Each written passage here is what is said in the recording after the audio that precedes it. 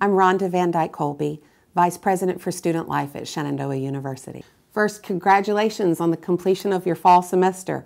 Now rest and reflect and come back renewed for the new semester to begin in January. While you all were in the push toward final projects and exams, the news, the national news, had campus sexual assault in the headlines.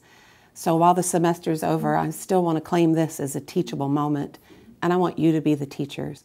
I want to hear from you what questions you have about sexual assault at Shenandoah. Do you want to know what the statistics are for the last couple of years, or what's the difference between sexual harassment and sexual misconduct and sexual assault?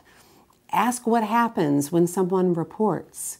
You see, your questions, your curiosity, your critical thinking are what's going to help us chart our course. I'm committed to transparency about our process and privacy for the individuals involved. I have to tell you, I have questions too. Is there sexual assault that happens at Shenandoah that goes unreported? That's one of my fears. Are people not reporting because they don't know how to report? Are they afraid they won't be taken seriously? If you will simply share with me your questions, then I'll convene people over break, and when you come back in January, we'll be ready with a campus message to answer the questions that you have. You can email me with the address you see on the screen. If you want to be anonymous, email me from a non-SU account.